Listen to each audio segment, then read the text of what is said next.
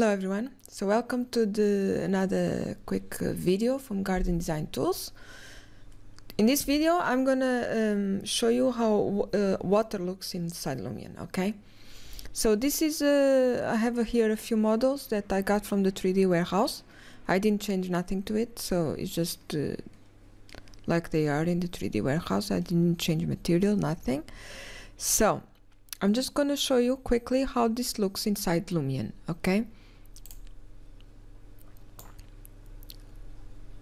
you see, when you add water as a material, okay, this is what you get inside Lumion. This is added after. You have seen the objects you have inside Lumion. You have this kind of waterfalls and this kind of fountains, okay? But as you can see, it's much better than the static look from what you get inside Sketchup. Okay, and you have reflections, and you have a lot to play around with actually in the settings. Okay,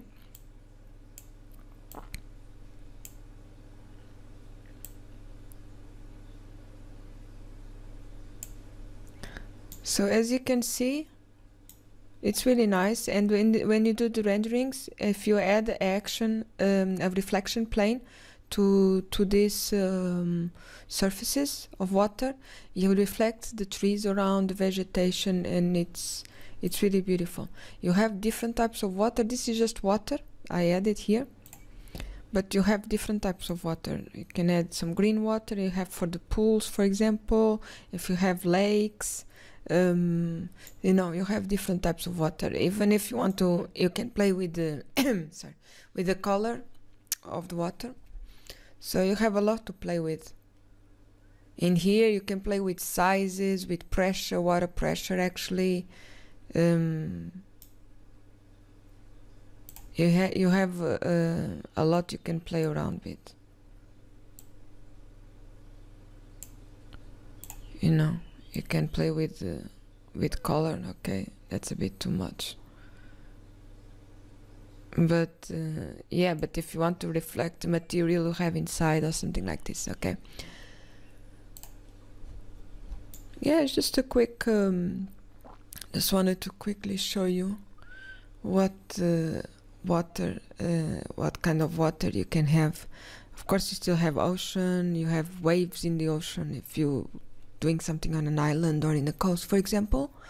Yeah, but you have a lot of things to play around with inside Lumion with regarding water, and it looks amazing in your renderings and animations as well. Okay, it looks amazing, and because of the reflections as well.